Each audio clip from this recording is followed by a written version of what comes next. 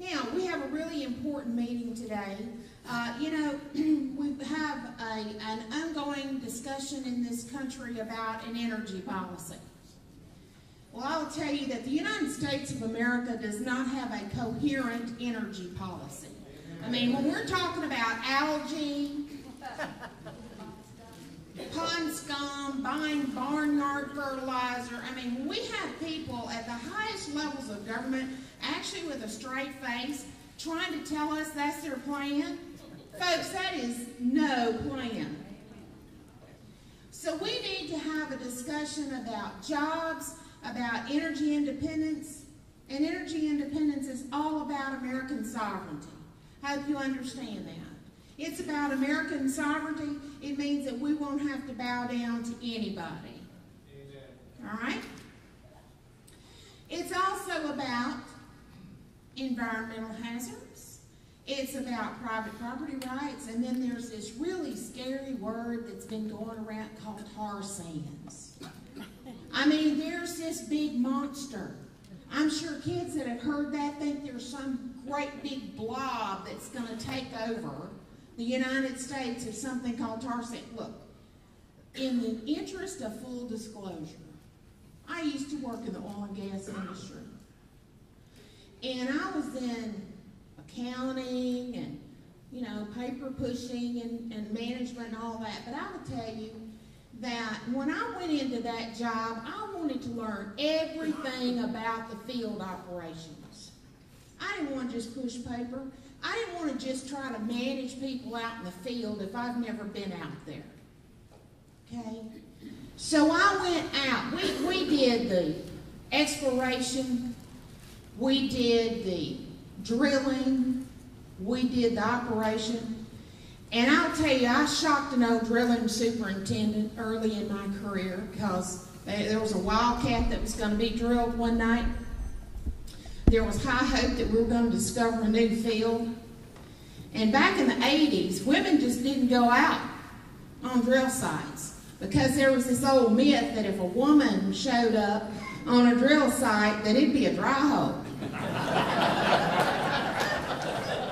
Well, this crusty old drilling superintendent, I'll never forget him, God love him and rest his soul, Wallace Furman. He was a Cajun from the deep, deep, deep, deep south swamplands of Louisiana. And so Smarty Pants me shows up with the Vice President of Operations out there, so he goes, "Oh my gosh, do you know what you're doing? You're just going to jinx this job." I said, "No, I won't. You just hide and watch." So I stayed down there that night, had my boots on. It was a muddy, muddy site. For all y'all that know the wonderful locations you get to go on when you're drilling wells.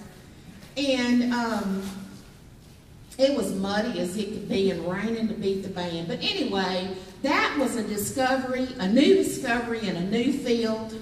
It's called Roseland. It was on Roseland Plantation in Louisiana. And I will tell you what, Wallace never tried to tell me I didn't belong on a well site anymore.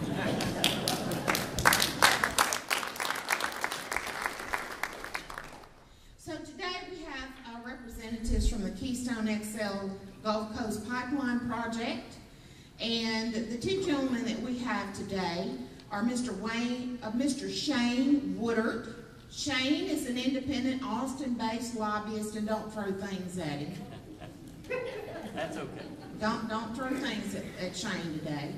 But you be sure you ask these guys some tough questions. Anyway, Shane has worked in and around the Texas Capitol for 10 years before he began his lobby practice, so he knows all about that weird place we call Austin. Woodard's lobby clients are primarily in the agriculture and energy sectors. He's a native of Freona in the Texas Panhandle. He is a graduate of Texas Tech University with a Bachelor of Science degree in Ag Economics and a former Tech Body student president.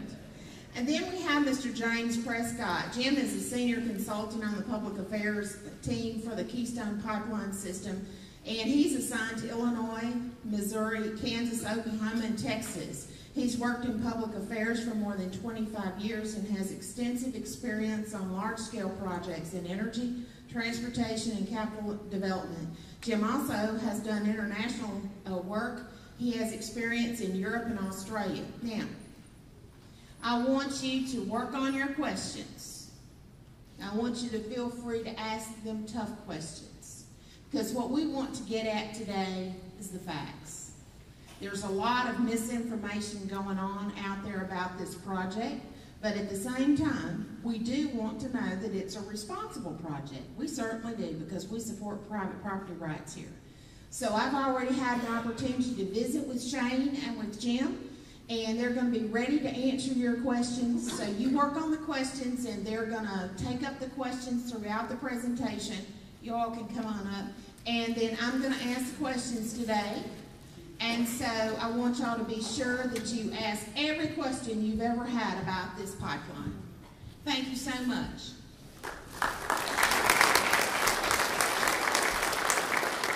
Thank you, Joanne. You know, there's a pipeline project you might want to work on, too. If we need a little luck, I know who to call. It's a pleasure to be here today. I don't think it's too late to say Happy Easter. I hope everyone had a wonderful Easter Sunday and a blessed holiday season. It's our pleasure for Shane and I to be here. And as Joanne said, anytime we have the opportunity to present the facts and answer questions about this project, given all the misinformation that's been out there about this project over the last couple of years, we jump at the chance. So it is a real opportunity to be here with you this afternoon, and we'll be happy to answer any and all your questions to the best of our ability. Before we do that, I've got a couple of slides, and I think I can probably just, look at that, make it work, and just give you some of the facts about the company, TransCanada, and the project, the Keystone Pipeline System and its various pieces. Some of you may be familiar with TransCanada. This is not a small mom-and-pop startup organization by any stretch. It's, as you can see on the map, it's got a very extensive footprint, so to speak. It's been around in one way, shape, or form for about 60 some odd years. It stores the third largest natural gas storage operator. It's got a pipeline system of 35, actually more like closer to 40,000 miles of natural gas pipeline. It's one of the largest private sector power generators in North America. And in North America, it's got, TransCanada has about 4,000 or so employees. In the United States, it has 1,600 employees. Its U.S. headquarters are in Houston. Shane and I get down to Houston quite a bit, where the project office and where the corporate offices are. And given the size of the physical assets of TransCanada in North America, we've got roughly 1,600 employees in all those 34 states. So this is a company that has been around for quite some time and has made a considerable investment in the United States over the years. The Keystone Pipeline System is a pipeline system of several parts. Part of it's already been in service for a couple of years, coming up on 2 years now. The original pipeline, which was built in 2008, 2009, and 2010, if you look at that map and see that, that sort of brown line that goes across Saskatchewan and then Manitoba and then drops down through North Dakota, South Dakota, Nebraska, and then makes that turn to the east at the Nebraska-Kansas border over across Missouri to Illinois. That's the original line. That was placed in service in 2010. And then in 2011, about a year or so ago, after building about 300 miles from Steel City, Nebraska, right there at that corner, at the elbow there at the Nebraska-Kansas border, built about another 300 miles of pipe down to Cushing, Oklahoma. Some of you may be familiar with Cushing, Oklahoma. It is a hub, both from a commercial standpoint and from a storage standpoint. They can store something like 16 million barrels of oil in Cushing, Oklahoma. So it's like an airport in a way. It's airports are run like in a hub and spoke system where all airplanes go to one place and then they go someplace, to other markets, other airports. The pipeline system in the United States is, and in this part of the country, is much the same way. Cushing is a hub, and you look in Illinois, there's Wood River, where ConocoPhillips is part of a consortium that operates a refinery there. But a little about 60 miles east of Wood River is a town called Patoka, Illinois. It's a tank farm, another storage hub. So pretty much every barrel of oil throughout the Midwest goes through either Patoka or Cushing, or both. And we deliver to both on Keystone Pipeline and the Keystone Cushing extension. We've got a capacity to deliver about 590,000 barrels of oil through that system, and have been safely delivering roughly 16 million barrels of oil to date so far. So it has been in service for about 2 years. What you've heard about lately in the last year or so, given all the attention that our little project has received, is the expansion of the system. And there's two parts to that. One is the Gulf, what we call now the Gulf Coast project, which is from Cushing south to the Gulf Coast refinery complex along the Texas Gulf Coast in Nederland, Texas, and Houston, as well as another phase, the Keystone XL project, which is that part that completes the triangle up to the north there through Montana, South Dakota, and Nebraska, and connects to the existing system. Altogether, we're looking to complete this system over the next couple of years in a couple of different parts. And let me provide you with a little bit more detail on XL, the northern section. We're going to reapply for a presidential permit. Originally, this whole project was subject to the application we filed in September 2008. And to put that in perspective, the original pipeline system, the first two phases that are in operation now, those two pipelines that we built and safely constructed and are safely operating, those, the presidential permit we received for that section of the pipeline took about 23 months to approve. In January, for Keystone XL, both the north section and the south section, which was going to be covered under the same permit, we were at month 41. So it took twice as long to get a no, as opposed to 23 months when we got a yes to build the first one. And as you have noticed, it got quite a bit of attention in the months leading up to that decision in January. Since that time, we said we would reapply. We'd consider our various options from a regulatory standpoint and what made sense. And what makes sense to us is to proceed. We're going to reapply for a permit for the northern section. But in the meantime, what we've done is, I'm going to skip ahead a little bit, sorry, is on the Gulf Coast project, which includes from Cushing south to the Texas Gulf Coast refinery complex. We are going to build that because we don't need a presidential permit to build this part. We're already making plans to start construction and create an enormous number of jobs. This part of the project is a capital cost of about $2.3 billion. The entire system costs about $14 billion. And it'll relieve a bottleneck that's at Cushing. There's a glut of oil at Cushing. The problem there is there's not enough pipeline to get the oil out of Cushing down to the market, to the refinery market. And we're not the only pipeline proposal that's in the works right now. There are others as well. And to build our pipeline, though, will create about 4,000 direct construction jobs. It'll create about 9,000 jobs on the northern section, the XL portion up through Montana, South Dakota, and Nebraska.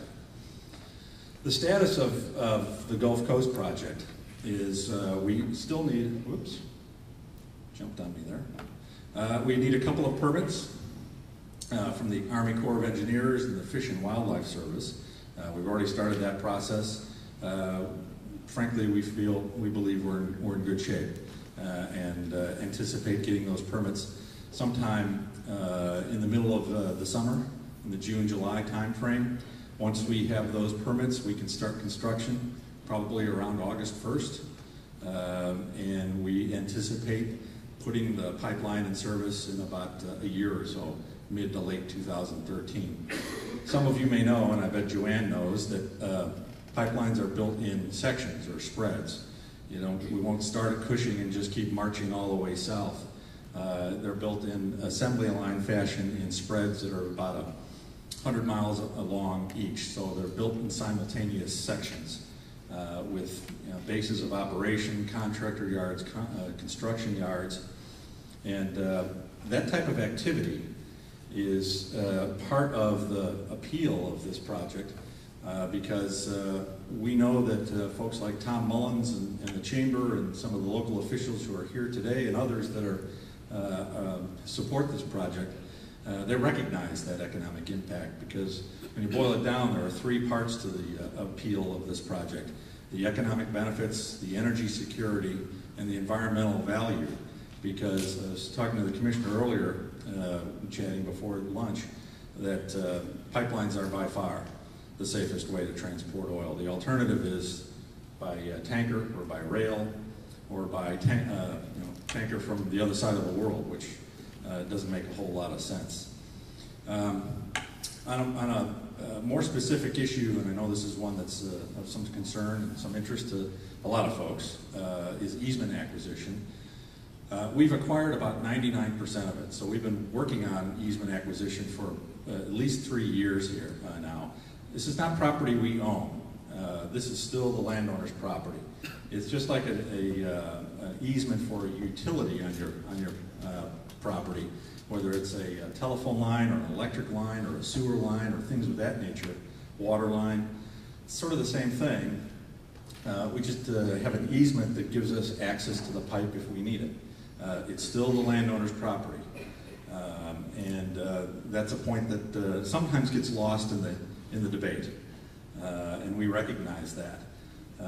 So it's it sometimes can be an emotional issue, but I think the fact that we've got 99% of the easements in Texas and the same amount in Oklahoma demonstrates that we've been working very hard for the last 3 years to work in good faith with landowners. I know there's a lot of headlines out there. There are some landowners, a project this large, we've got 850 landowners in Texas. We've probably got 10 times that many landowners throughout the entire system in all 9 states. It is bound to happen that we'll run into landowners, some of whom don't care for pipelines, don't care for us, just won't work with us, don't want to be bothered. We get that, we understand that. But we've, I think, demonstrated a strong track record of trying to work with landowners and do so in a way that we hope is fair, that we hope landowners are fair.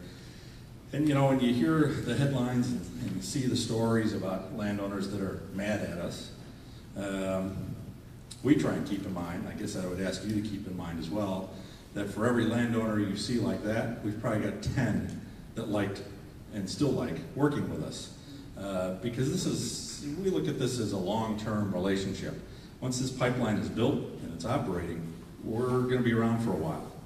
And it's in TransCanada's best interests, with the landowners in Texas and the 40,000 landowners across North America who own the property where TransCanada has pipelines, to have a productive, positive relationship. And we'd like to think that we'll have a productive, positive relationship with folks in Texas. I think so far we have, but we know that controversy makes a lot of news. We're here to answer your questions. There's obviously a lot more detail, a lot more to cover with a project this big.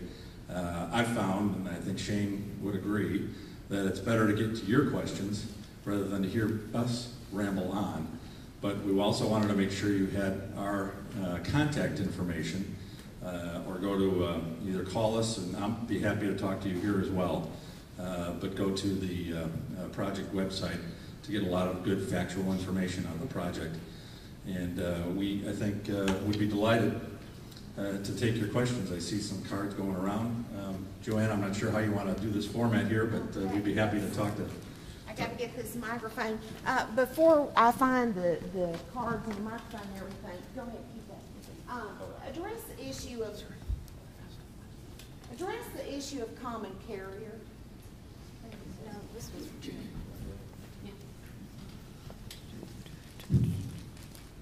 Yeah, there's a question before I get to that, Joanne. I'm the guy out of Austin, that blue spot in this big old red state, I must say.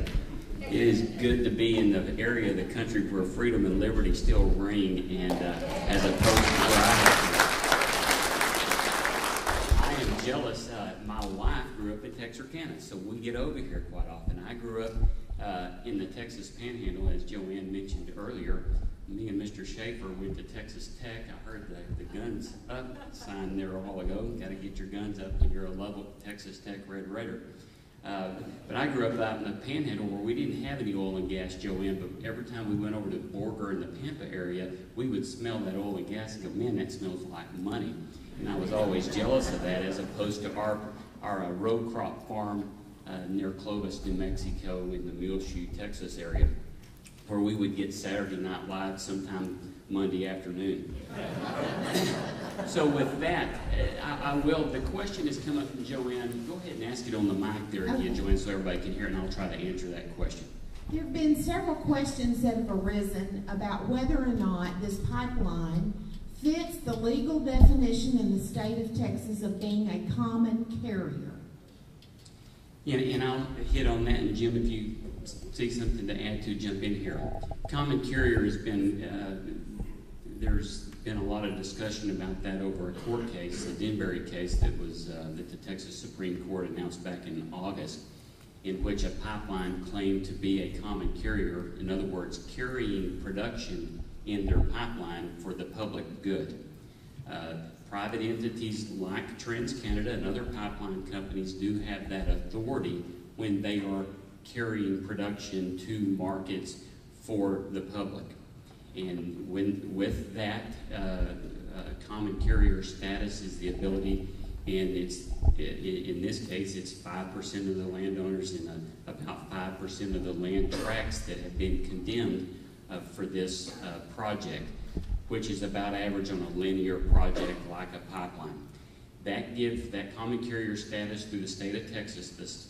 The Texas Natural Resources Code is the statute, chapter 111, that gives pipeline companies that are common carriers that ability. And it's as Jim mentioned earlier, it's something, the condemnation process is, I think our Constitution requires us to pay landowners for their property. And that is a negotiation. When you get to condemnation, it's just a money issue, and that's what's unfortunate. Most of our landowners, more like 95% of them, negotiated with us, asked us to move it to the right, to the left, could you go over here a little further? And when you're planning those things, those are the types of things that good developers that do good linear projects like pipelines, if they're any good at it, they want to work with those landowners to set those pipes in an area that are beneficial to the landowners more than where we might have originally wanted to put it. So TransCanada is a common carrier. TransCanada does not own any of the oil sands production in Alberta, which, by the way, is the second largest oil reserves in the world. I think that is something we have not trumped enough about. Number one, who's number one with oil reserves? Schaefer, who's number one with oil reserves? You learned this in Lubbock. Come on, it's Sandy Place. Middle East. There you go, Saudi Arabia. They got a lot more sand than we've got in Lubbock. So, Canada, though, that's another company that's arm to arm with us in Afghanistan. They're in Iraq with us. So, I think it makes more sense for North American energy security, Joanne, to be friends with our oil sands friends in Alberta. But we own no production. We will be hauling for various shippers like Devon, Shell, Total, Exxon Mobil, BP, Chevron, those type of companies hauling their oil to the markets. All oil goes to refineries. refiners in this country, a big bunch of them, as you know, on the Gulf Coast in Texas. Okay. What Texas refinery will process the tar sands crude? Several. Valero, among others. Motiva is another one. We've got the XL, I keep calling it the XL, the Gulf Coast project from Cushing to Nederland and to Houston. It'll have the initial capacity to transport about 700,000 barrels of oil per day. And to Shane's point, this is oil that TransCanada does not own. It's oil that, if I'm the pipeline company and you're the oil company, you and I enter into contract negotiations before I even apply for the permit to build the pipeline. And from those contract negotiations, we've sold about 85% of that capacity. And the reason that it's so attractive to oil producers is, we provide a state-of-the-art pipeline that will deliver his oil from his production fields to his refinery on the Gulf Coast. So we're a shipper. We're a shipping system. He's referred to as our customer or our shipper. And we deliver the oil to his facility to process and refine there. And the benefit for him is that he'll have a stable, reliable source of oil and a stable, reliable way to get his oil from the production fields to his facility on the Gulf Coast. And it will replace, to Shane's point, oil that he has to import from Venezuela or Saudi Arabia or Nigeria by tanker. It's a much more efficient, much more cost-effective way to do it, and it's a stable, reliable source of oil. And I just want to point out that it's not just Canadian oil sands that Keystone will deliver. Right now, and I think we'll find in the years to come that this percentage will rise. 25% of the oil in Keystone comes from U.S. sources. Some of you may be familiar with the Bakken oil fields up in Montana and North Dakota. A couple of years ago, they thought they could produce, maybe a couple 100,000 barrels of oil a day up there. Now they're producing 5 million barrels of oil per day up there. The production levels are off the charts. The problem they've got with Bakken is not production, because it is a good thing. It's a terrific thing. It strengthens our energy security. The problem they've got is there's not enough pipeline capacity to get that oil out of the refinery market, out of the production fields to the market. If only somebody would build a pipeline. That's where we come in. And we're going to do that. That's why we're pushing to reapply for that permit for the northern section to get that oil out of the Bakken, deliver it to Cushing, deliver it to the markets in the Midwest, deliver it to the Gulf Coast, so that we can say no, quite frankly, to more oil from Saudi Arabia. Shane and I have been working on this project. I've been working on Keystone for TransCanada for 6 going on 7 years.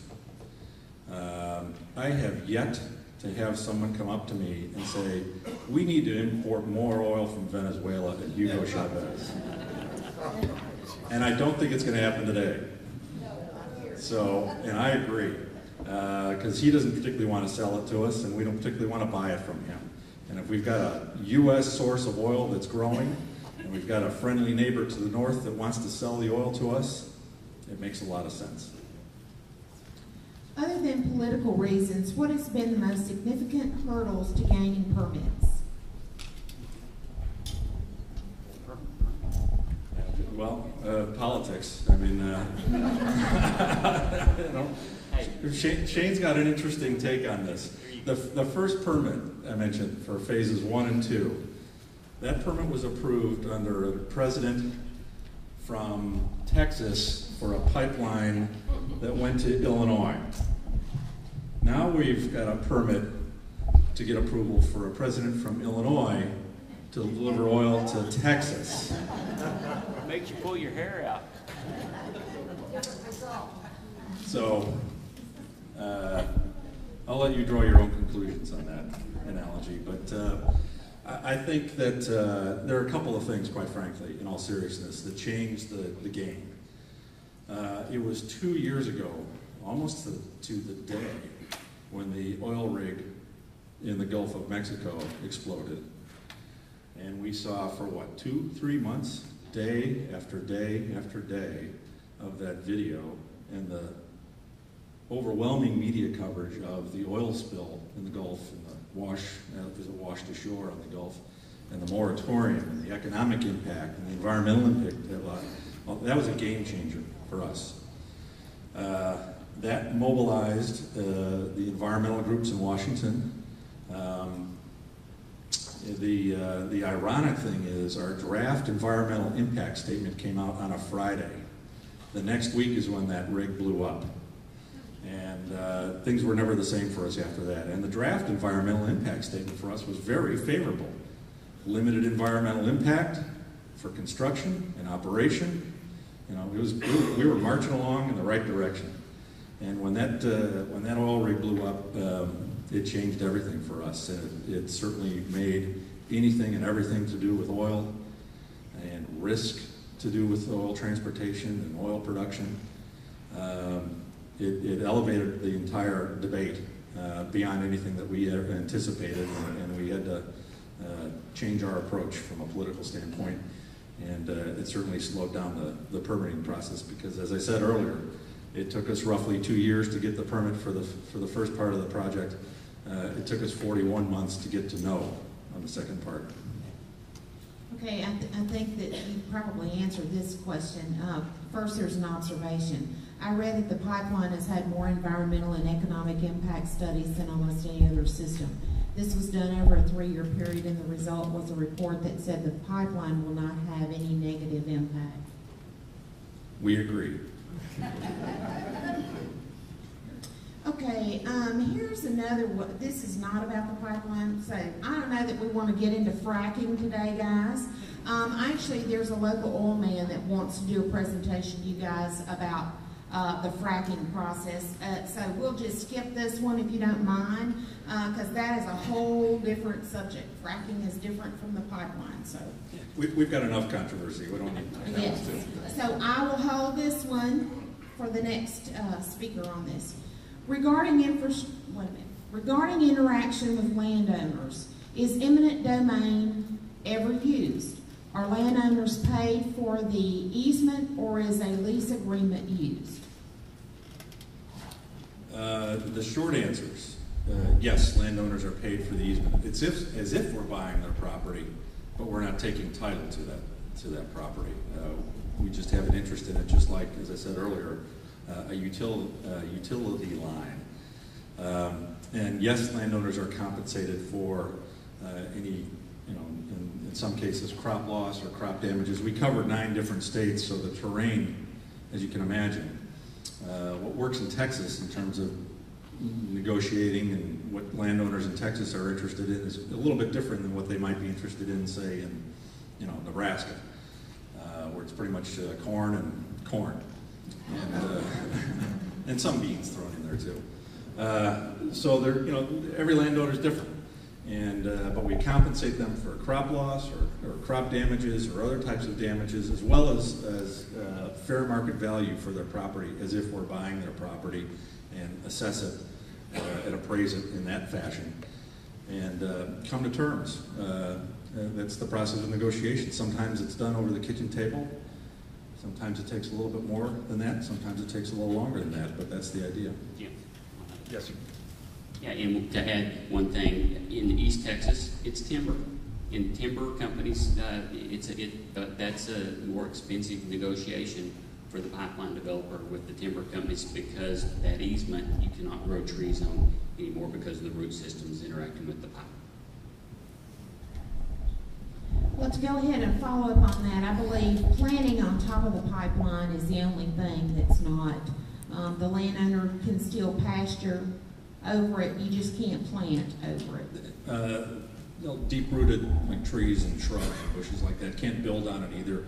No building. But I saw a story last night on KETK that a landowner went to a meeting and said, you know, that can't drive a four-wheeler over that right of way. Well, that's not true. When you think about it for a second, that you know, pipelines go under roads, and railroad tracks, and everything else. So the notion that you can't necessarily drive a four-wheeler over the right of way for the pipeline defies logic. Isn't most of the pipeline underground? It's all underground. The entire pipeline is underground. It's a minimum depth of cover is 4 feet. The federal code is 3 feet. So right out of the gate, we're going deeper than we need to or have to. When we cross water bodies, rivers, streams, that type of thing, on phases 1 and 2, we cross the Missouri River twice. We cross the Mississippi to get from Missouri to Wood River and to Patoka. And it's through, as Joanne can probably tell you, a process called horizontal directional drilling. And when we go under the Mississippi River, we're about 65 feet beneath the bottom, the river bottom. When we cross county roads and others, we're significantly deeper than 4 feet. But minimum depth of cover is 4 feet, and the landowner can use the property with the only exception of not being able to build on it for obvious reasons, as they did before. Okay. Since tar sands crude must be heated to flow, how hot will the pipeline be? We don't heat the oil. That's a piece of misinformation that's out there. The only heat that's generated from it is from the friction of movement of the oil. There's pump stations about every 50 miles or so, and those pump stations push the oil along, but you know, this is heavy oil, so it moves fairly slow. It moves kind of at walking speed. A barrel of oil from Alberta to Cushing takes about 30 days to get from there to Cushing, Oklahoma. So it's moving pretty slow, and the only heat that's generated from it is just mostly from natural factors. Are any landowners responsible for leaks from your pipeline on the easement you have through your property? Well, the short answer is no. We're responsible for the pipeline. Now, let me just say this, that the industry, not just TransCanada, but the industry finds that, frankly, most accidents on a pipeline are very small, by far. They're very small, less than 5 barrels. That's about almost 90%. And the remaining 10% are maybe 5 to 15 barrels of oil. So it's a large spill is extremely unlikely, but it gets a lot of attention, and we understand that. Generally, small releases like that are the result of third parties. A landowner maybe didn't check exactly where the pipeline is, contracts with somebody to bring out a backhoe to do some work on the property, and a problem results. We're responsible for cleaning it up. We will shut down the pipeline within minutes. We've done so within minutes on phases 1 and 2, and clean it up. It's not the landowner's responsibility to clean it up. If there's a third party involved, we'll sort out the responsibility and the legal liability and put lawyers to work and all that kind of stuff later. Our job is to make sure the land is restored, the pipeline is working the way we want it to, and that the landowner is made whole, so that we've got a good neighbor. Yeah, Joanne, I may add that 75% of pipeline damage occurs from third parties, people that don't dial the 1-800 number to dial before you dig. And growing up on a farm in West Texas where we had natural gas pipelines to run it all across it, we would see that quite often. A plow hitting a smaller pipeline that was providing natural gas to your homes and things like that, your local distribution companies. Okay. We've got so many questions, I'm not going to have time to combine any, so I'm just going to try to get through here. Well, I'll shut up. I wasn't trying to be rude, Shane, but I don't want to have to ask you to go through the lightning round. Okay? I hear you. East Texas has a lot of timber farms. Can the pipeline endure tree harvesting work? I guess I would not be familiar with the tree harvesting portion of that. I assume we're talking about logging trucks crossing right-of-way. Is that what the question is referring to? Probably, Shane, since it's Yeah. 4 feet underground. Yeah, I would say that there's probably going to be crossings. Remember that 83% of this pipeline from Port Arthur to Cushing is along an existing pipeline right-of-way or a utility corridor. There is very little greenfield cutting, if you will. So if you drive down 59 or any of these roads in this area, you'll see those pipeline corridors. They do make for pretty good deer hunting as well. I hope I answered that question. How much of the oil sand refined on the Texas Gulf Coast will remain in the United States?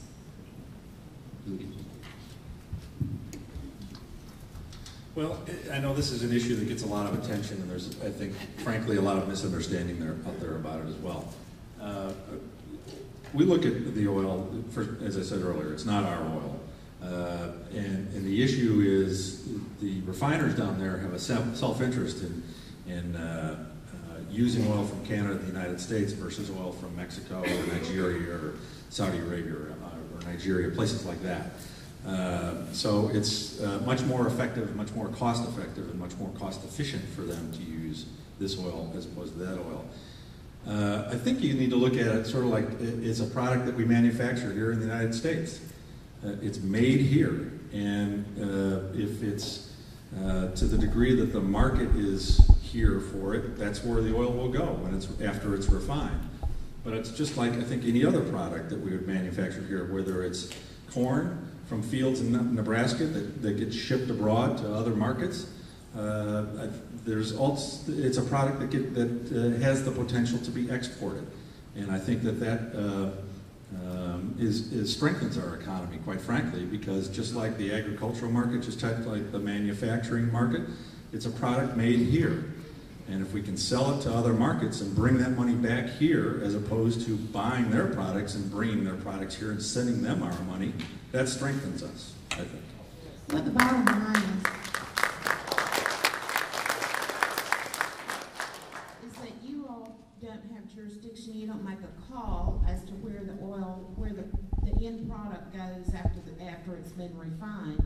And I would like to add, it is not the business of government to tell refineries what they do with their products.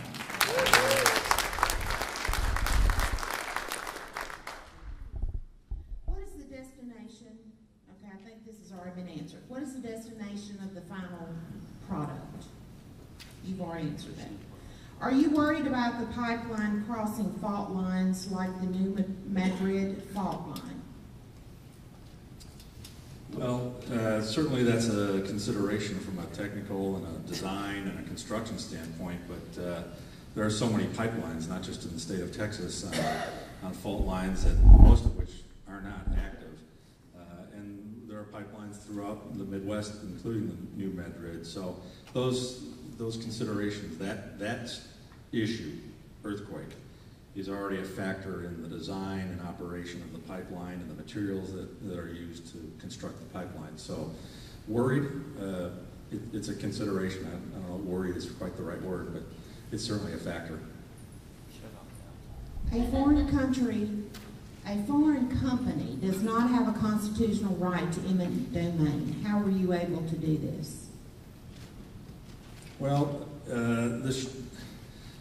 the short answer is we follow the laws of the state of Texas. And while TransCanada's parent company is based in Calgary, it's U.S. operations and it's U.S. company based in Houston. It is a U.S. company that's building this pipeline. It's just like any other subsidiary on a global basis. So the bottom line is that we follow the laws because we should and we have to, and that's what we do. I understand that China owns the tar sands. That's not quite true. China has got a growing investment in the oil sands, but China does not own the oil sands. How is our underground water supply being protected? Will all the workers be American? Well, that's two questions.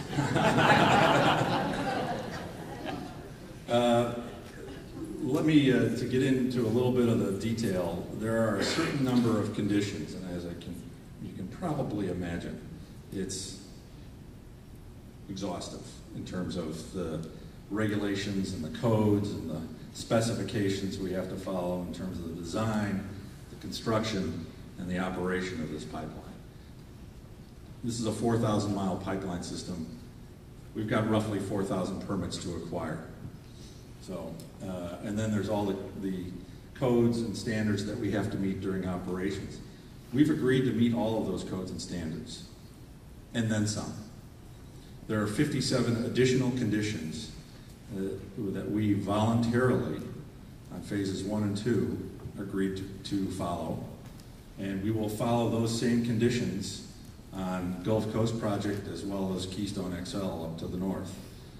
So we're going above and beyond all of the existing conditions to ensure environmental resources like water resources, aquifers, are protected, that the land is protected, that timber is protected, and that the property of the landowners that we cross, we protect that as well. So, you know, someone made the observation, I think you did, Joanna, in your comments about that this is by far the most studied and analyzed and reviewed pipeline project in North America. That's a fair and accurate statement. It's also a fair and accurate statement that no pipeline will follow stricter guidelines than this pipeline system will in its current operation and future phases once those are constructed.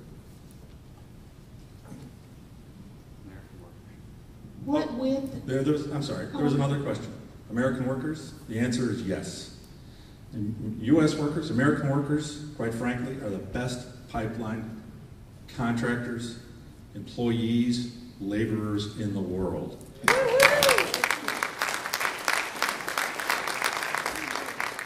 We have agreements with labor unions as well as pipeline companies and non-labor companies as well. This is a project, as I said earlier, that from Cushing to the Gulf Coast will put 4,000 workers on the job. The northern section will put 9,000 workers on the job. That's just on the job. Then there's another 7,000 workers that'll make all the pumps and the valves and everything else that we need for it. So it's about 20,000 workers altogether, U.S. American workers. Sounds like a good plan to end 99 weeks of unemployment. What width of right-of-way or easement do you need? The permanent easement width is 50 feet. During construction, we need another 60 feet, so about 100, 110 feet during construction. But the permanent easement is 50 feet. Pipe size? The question right out here is pipe size. It's 36 inches in diameter. Big pipe. Do you find it necessary to cut across a property owner's land, or can you most often build it next to a property line? It varies, you know, and that Shane talked about working with landowners to try and find a route, or as my Canadian friends would call it, a route that makes the most sense for them. And we try and work with them to, you know, avoid a pond or avoid a clump of trees and things of that nature. If we can work around stuff like that, it's called tree topping. You know, if you look at a tree top, it goes like this, and so if we can tree top around a retention pond or a water pond, things like that, we try and accommodate those types of things. Okay, this person says President Reagan made a law number 10-86 where only the public could own profit tax-free the pumping station profit on product moving through the line. Will you be part of this? If so, what's the group's name? Yeah, I would talk to, I think it's Mr. Stevens about that. I don't know the name of that group, and I'm not aware of that, but I'm certainly going to follow through with him and Joanne. I'll CC you on that when I get that. I'm not aware of that group. Okay, Al, we'll get that too. I'll follow through with you, sir, on that. Joanne, real quick on the American Jobs thing. These pump stations, and there will be 6 of them in the state of Texas, are all electric pumps. And so these are on the electric co-op grids here in East Texas. So as you can imagine, they are having to spend a bunch of money that we were picking the tab up for to build out those electric lines to provide electricity to those pump stations. We will become possibly one of the biggest customers on a couple of those co-ops for sure. So that's additional help for rural America, rural economic assistance that I think is great for rural America. Okay, there are several questions on this card, and boy, we've got a lot to go. How is the cleanup going in Michigan? This is for Jim.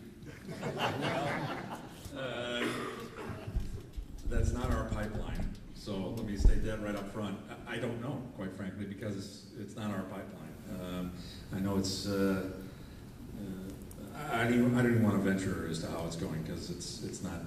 That's a different company, a different pipeline project. Where is the pipe manufactured? Roughly 2/3 of it is made in North America. The rest of it is sourced and spec'd, and then it has to meet very rigid and specific criteria, technical criteria from the global market. Some of it's from Italy, some of it's from Korea. None of it is from China, but by far most of it is from North America, and a lot of that's from the United States. There's a facility that was built primarily for this project in Little Rock, Arkansas, and the majority of what's made in North America comes out of that plant. What is mixed with the bitumen? Well, there's synthetic oil added to it that assists in its delivery. That sort of speaks to the question earlier about heating the oil. That the synthetic oil that's added to the raw product helps in pushing it and in delivering it through the pipeline. There are very specific criteria, technical specs as to what the oil is like. That oil has to meet those specs before we put it in the pipeline. So in other words, you hear the phrase oil sands all the time, and that makes you think there's all this kind of sand in it, and it's going to damage the interior of the pipe. That, first of all, from a common sense standpoint, that makes no sense whatsoever. Why would we spend $14 billion to build a pipeline system and then put a product in it that's going to damage it? And we don't. And also keep in mind that a lot of the oil is from the United States, and that is not oil sands. It's the sweet stuff. President Obama has claimed credit for approving the construction of the pipeline from Cushing, Oklahoma to the Texas Gulf Coast. What's the truth? Well, the truth is we're going to build the pipeline. We appreciate his support. We're glad he understands the value of it. But we're going to build the pipeline now.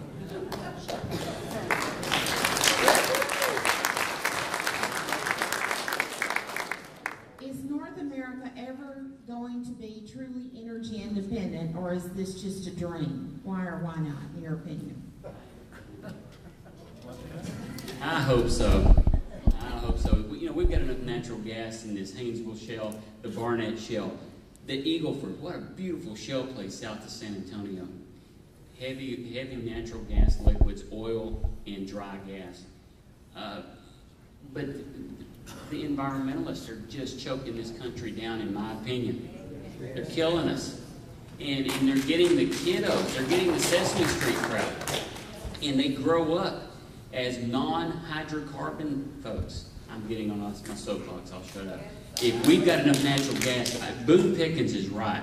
What he's saying is exactly right. Between wind power for electricity, natural gas for vehicles, we ought to be driving natural gas vehicles, in my opinion. But Shane, let me just cast in an editorial comment here. T. Boone Pickens needs to use his own money and not taxpayer money to get the project on. I'll agree with you. But his concept of natural gas, I'm with you on that. In the face of increasing government regulation plus government efforts to promote alternative energy, can you recommend a career in the oil and gas industry to a young person entering the workforce today? Sounds like a parent who desperately wants the kid to go. Hey, I'm the father of 3 daughters, and this one right here, he's got several kids, and they're in college right now, so he could probably answer that better than I. But let me tell you, there are a lot of colleges, and I'm looking at colleges for my oldest right now, that have energy-related business, what's the co-degrees, if you will, through business school, that are driving kids to the Bakken Shale in North Dakota when they get through into the big companies. And it's a great future for those kiddos that want to play in that arena. Thank you, Jim. I completely agree. I've got 5 kids. My oldest just turned 25. My youngest is 12 going on 13. I've suggested to the oldest ones that, you know, as they went through college and tried to figure it out, as they do, as we all did, or as I did, and there is so much going on in energy that, you know, you don't have to be an engineer. You don't have to be a technical guru. You don't have to work out in the fields, that type of thing. There's just so much going on in energy right now that it's an enormous opportunities. I would highly encourage any kid who is interested in energy, and if they really want to go to work and work with their hands, go up to Williston, North Dakota, where the unemployment rate is about 0.9%. That's the Bakken play. It is like a gold rush up there. They've got their own issues in terms of, you know, municipal services, cost of housing, cost of, you know, if you want to make 15, 20 bucks working at McDonald's, that's the place to go. But if you're going up there, you would have to work hard not to get work. It's crazy. Is it true that Warren Buffett controls oil transport by rail from North Dakota, and he would lose big time if the pipeline goes through? Obama's supporting him, I believe. What's an editorial comment? Well, it's been pointed out to us that The biggest winner? Burlington Northern, I always get them confused with another one, moves a lot of that oil by rail out of the Bakken. Burlington Northern is owned by Berkshire Hathaway. Just telling you the facts. That's all I'm going to say. I'm going to leave it right there.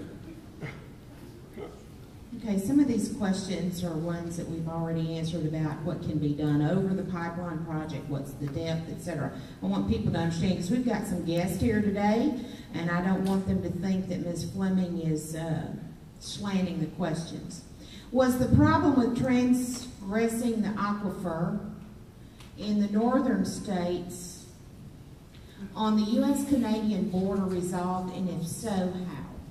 I think that's a question regarding Nebraska and the Ogallala Aquifer and the concerns up there about this project crossing the Ogallala, which stretches, if you looked at a map of the Ogallala, it covers pretty much the entire Midwest. And in the state of Nebraska alone, given all the controversy of this project, you would think that this was the only pipeline that would ever cross the Ogallala Aquifer. In Nebraska, there are 20,000 miles of pipeline across the Ogallala Aquifer already. So we're not the first, we won't be the last.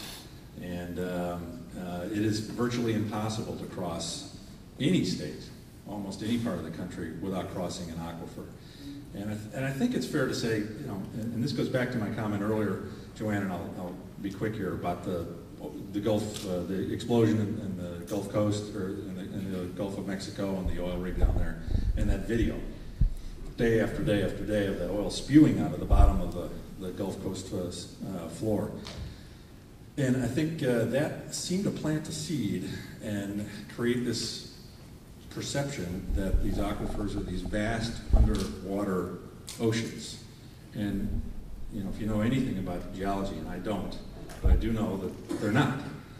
You know, there's several hundred, if not thousands of feet deep, most of them. There are some that are shallower, obviously. But pipelines are above and around them already, so this is not a new concept at all.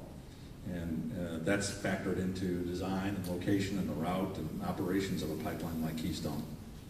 Do the landowners receive any compensation after the initial payment for the easement? Yeah, there's additional compensation in the form of crop loss and crop damages, if that's the case. You know, we recognize that it usually takes 2, 3, 4, sometimes maybe 5 years, depending on weather conditions, for the yield to return to pre-construction levels. Our job is to compensate the landowner to make them whole as if they were getting 100% yield on that property.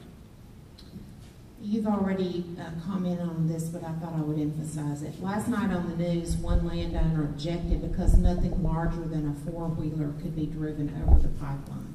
Please comment. False. Here's a good one. There are many rare and endangered species. How are these issues going to be dealt with?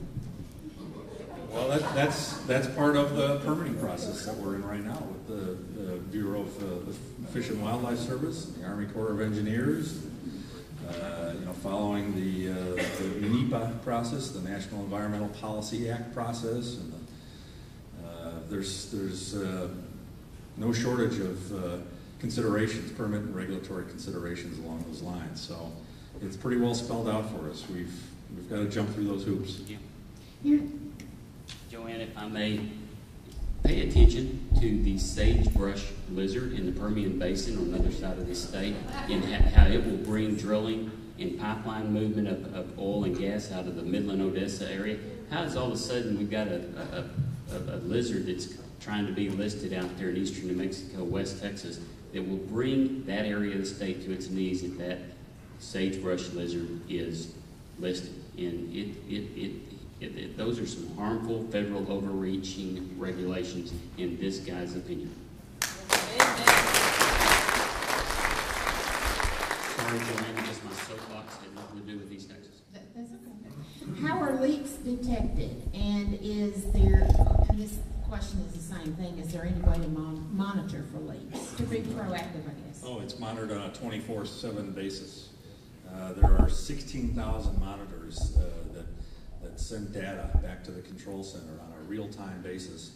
And if we detect some sort of, you know, if the pressure is operating like this and suddenly there's a drop and it stays there for a couple of minutes or so, the guys back, it looks like something out of, you know, Houston Mission Control, where if we've got a problem, Houston, in this case it's in Calgary, they can, a few clicks and a few button pushes, shut down the pipeline, close a couple of valves on either side of where we think that is, and shut down the pipeline within 9 to 12 minutes.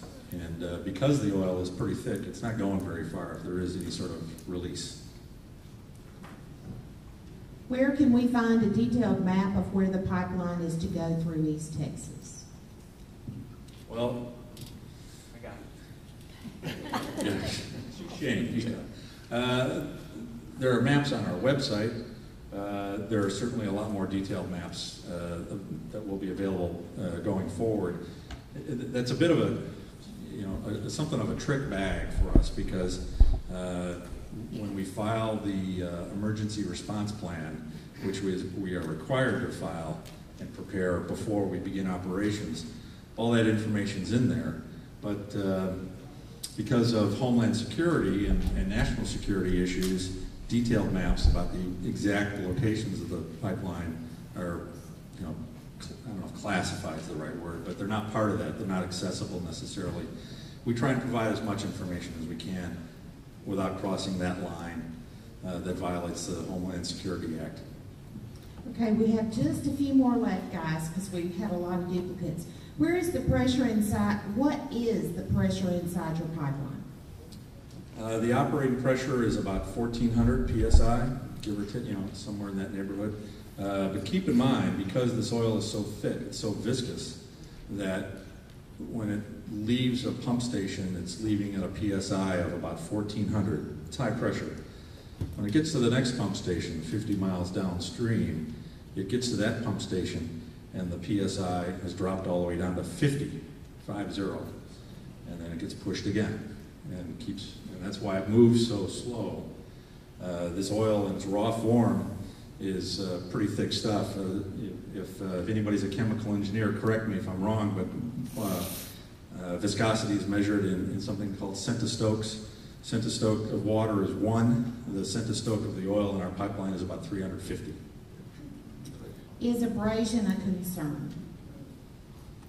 Well, it's a concern in the fact that the oil that goes in the pipe has to meet criteria that reduces that risk. We're not going to put, rocks and raw stuff in there that are going to damage the inside of it. I think that's also one of those myths that's out there, that it's oil sands, therefore sand is going in the pipeline and it's going to damage the pipeline. Not the case at all. How thick is the wall of the pipe? It varies from just under 1/2 inch to roughly 5/8 to 3/4 of an inch. It just depends on whether it's a road crossing, railroad crossing, going through an environmentally sensitive area. But the thickness of the steel is not so much the issue as it is the strength. The technology and the materials that are available today are quite a bit different than pipelines from 50 years ago. And quite frankly, 2/3 of the pipe, if not 3/4 of the pipe, I can't remember what the fraction is now, it's more than a majority, it's at least 2/3 of pipe in the ground today were manufactured and placed in service before 1970. So when you hear about bridges and roads falling apart, think about pipelines as well. A lot of that pipe's been in the ground for 40, 50, 60 years. This person says, I understand that the Gulf Coast has returned to pre-BP spill conditions much earlier than expected. How has this improved public perception? Well, I think I saw that story about a month ago as well. I'm not sure it's had much of an impact, quite frankly, on us anyway, because we've got our own set of circumstances to deal with. So I think that's a good thing, though. I think that has recovered a lot faster than people thought it would. Since the product will be sold to the highest bidders, how does this help our gas prices? It's pretty basic in terms of supply and demand. Increasing supply and reducing from friendly, reliable trading sources like Canada and the Bakken, and reducing supply from unreliable sources can only help the supply and meet the demand here. It's been looked at again and again and again, not by us, by other experts, both at the federal government level and energy think tanks, and they've all concluded that it can only put downward pressure on gas prices. Now, is it going to drop the price $1.50, $1.25 overnight? There's so many moving parts in what drives the price at the pump. I can't say. I guess the only thing I would point to is look at what prices did after the hurricanes in 2005. They went up like that because the oil tankers were basically parked out in the Atlantic. They couldn't get to the Gulf Coast refineries. There was no Keystone pipeline supplying oil. The refineries weren't damaged. They just couldn't get their supply. So when that supply chain is interrupted, prices went up overnight. And part of the reason we're seeing prices go up right now is that some refineries around the country are shutting down for a lot of different reasons. So there's so many different moving parts in what determines the price of the pump and a barrel. It's hard to pinpoint one pipeline project as having exactly how much impact it can have. But I think the general conclusion is it'll put downward pressure on prices. And also don't forget that refineries are required to switch to boutique blends during the summer months as part of your government regulation. That drives up the cost as well. Do oil sands sink or float on water? That is that is one of those hard questions to answer. The short answer is it shouldn't sink and doesn't sink because it's got a gravity, and again it's getting into an area that is not necessarily my strength. But my understanding is that based on the analysis of the experts on it, that should not be an issue. The second part of this question is, are there any implications for shallow aquifers? If we avoid them, no. Okay, all right. And we try and avoid shallow aquifers, that's the idea. Okay, this looks like the last question. Are pumping stations below the surface, and if so, how are they monitored? Pump stations are not below the surface. That is frankly the only property that we buy. And as Shane alluded to, those facilities are a benefit to the local communities as well. That's property of about 5 to 7 acres that we purchase, and several things have to line up. Willing seller, road access, access to the grid, either existing or new, and all those facilities are at grade, above ground. Okay. Everybody got your questions answered? All right. Okay. Well,